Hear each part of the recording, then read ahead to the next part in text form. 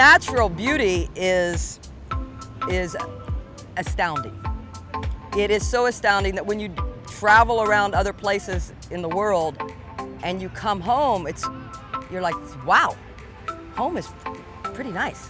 Coming down the hill every morning and you're watching the cruise ships roll into port, it's just part of our lifestyle here.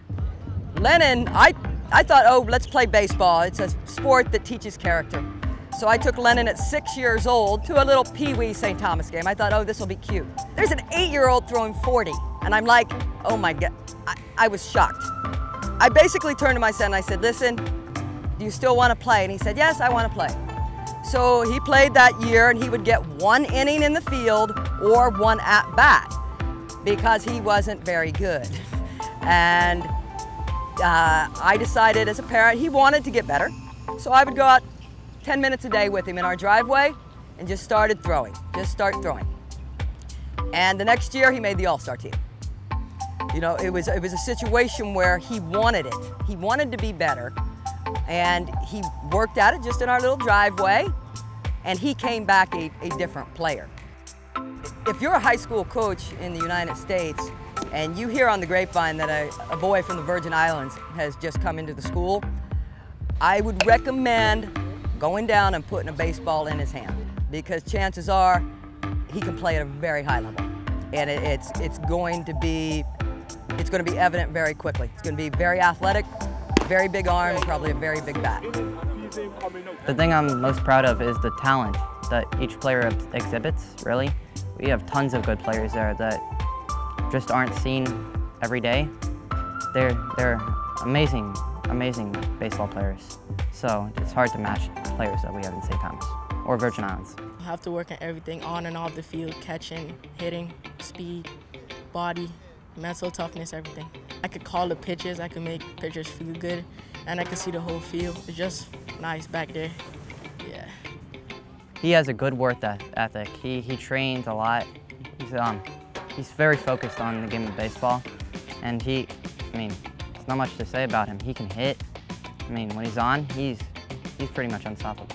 You don't get much exposure, so people really drift away to just play for fun. But if we had exposure, a lot of people would be more interested in the game. But we have very good talent. Giving back is an important thing.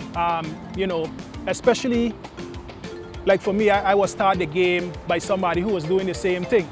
You know, as you look and you observe, you kind of see the need for some things. So started to help out more, you know, end up coaching with his little league team, move on right up with them to the senior league team.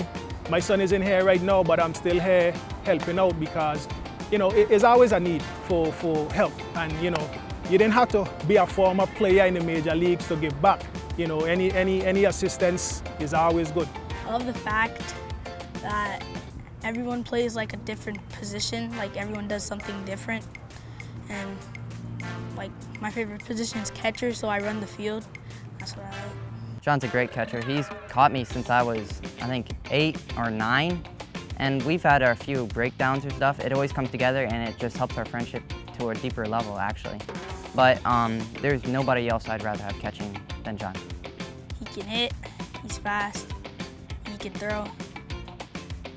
Just all around. We came to the fields together, we left together.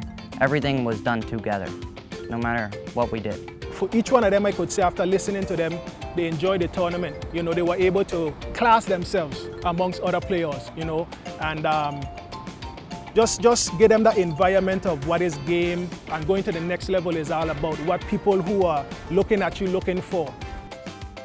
Perfect game, that's a wrap!